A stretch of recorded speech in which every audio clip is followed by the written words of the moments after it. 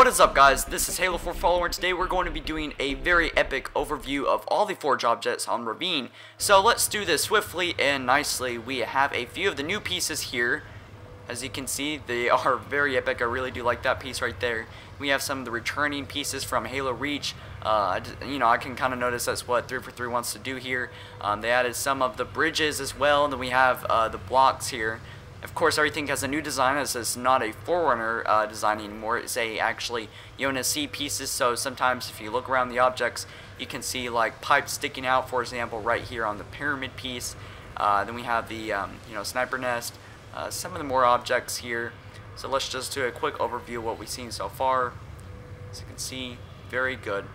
Then let's move on to some of the weirder pieces. We have a few of the new rocks that we can place in this map. Then we move on to the inclines and bridges right here, and of course the ramp stunt, and then we have the decorative pieces, some of the returning pieces as well, and then the walls and the windows and the doors and all that good stuff.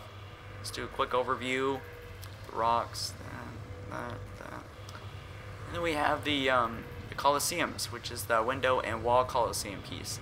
So let's move on to the vehicles. We have two new vehicles in the Halo 4 whole game. So we have the Shade Turret and the Mantis. Then some of the other weirder pieces, which is the barriers, these barricades. Just the usual. Basically, we have the containers. Two of them are open. Two of them are smaller than the others. We have the kill balls. We have the lights here. We have the cannon mans and a new addition, which is gravity lift heavy. Then we have the fusion coil, landmine, shield doors, one-way shield doors, and for the lights we also have.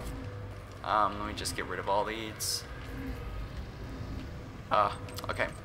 Then we go to gadgets, and then we go to lights.